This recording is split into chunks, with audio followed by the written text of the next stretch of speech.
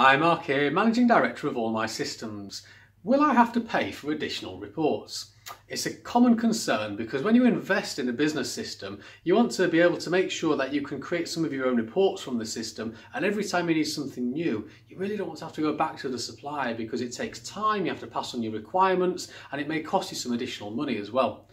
That being said, reports are something that's typically quite hard to get right first time, and it's really the refinement of the question being asked as to the report that's actually produced and whether it answers that question or may trigger off some other questions as well. So the answer is yes, you can.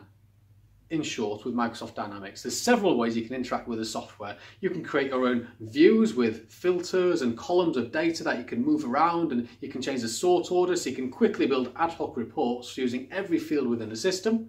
You can build your own charts, so there might be pie charts, line charts, bar charts, column charts, all within the system, and those work with the views to get a really interactive and engaging experience of the two and give you quick access to management information about your customers and your business.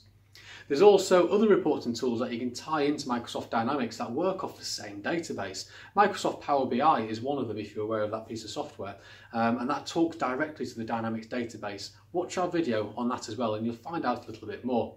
If you have any SQL Server expertise within your business or within your IT support company, then there's SQL Server reporting services that also ties in with the software as well.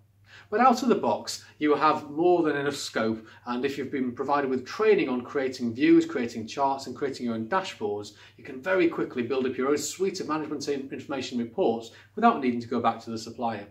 And that's a really powerful function within the system, and it puts the power at your fingertips for tailoring Microsoft Dynamics to the needs of your business on a day-to-day basis. For more complex reports, you might then bring in the experts and they'll be able to turn something around to probably a high quality very quickly, depending on what your needs are.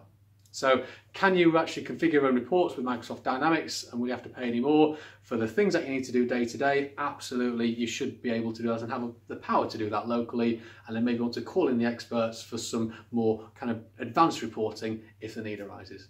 I hope that's been useful. Bye for now.